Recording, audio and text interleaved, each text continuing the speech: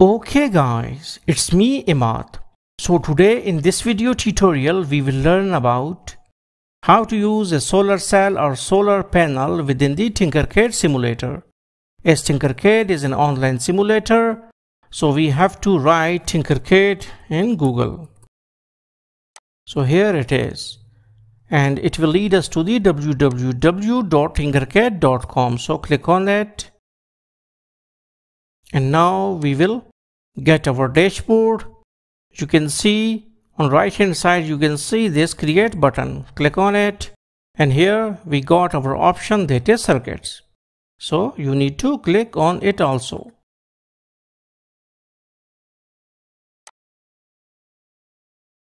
Now we can see that our main circuit window has been opened, and now we have written solar, and it has given us this solar cell. So this is our solar cell, and by clicking on it, we can see that its peak voltage that it can give us is 5 volt, while its peak current is 100 milliampere, and this current is enough to light an LED. Okay, so this is our LED. We also need to take multimeter so that we can measure the current flowing through this circuit.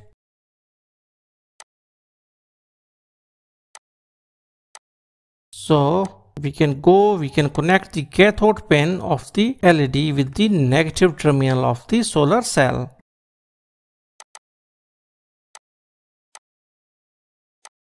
And positive terminal, that is anode. Actually, it is not positive, it is anode terminal of the LED with the negative of the multimeter.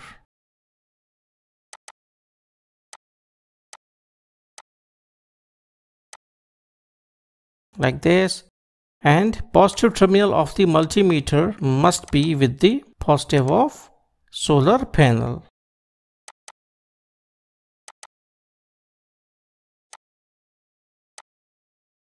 So now we will start our simulation, and here we can see that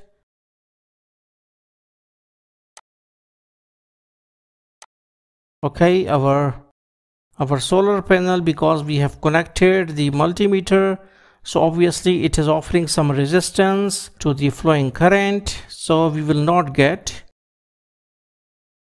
Okay, so we can go and we can write peak current to 300 milliampere. So now, okay, so sorry, it is ampere. We need to select the ampere. So here we can see that when our light intensity is less, and now we are increasing it. Now you can see that our LED has been on a little bit. Now its light is increasing as we are raising the magnitude of light intensity. Now it can even blast. Now it is going to blast. Okay, so now this is 97.2 milliampere. Because LED cannot tolerate a voltage of up to 4 or 3.9, so better is to use a simple resistor, that is current limiting resistor, or we can reduce the voltage by decreasing the magnitude of the incident light. So in this way we can use our solar cell within the tinkercad. So hopefully you got the concept that how you can use the solar panel within the tinkercad environment. So thanks for visiting our channel, and don't forget to subscribe.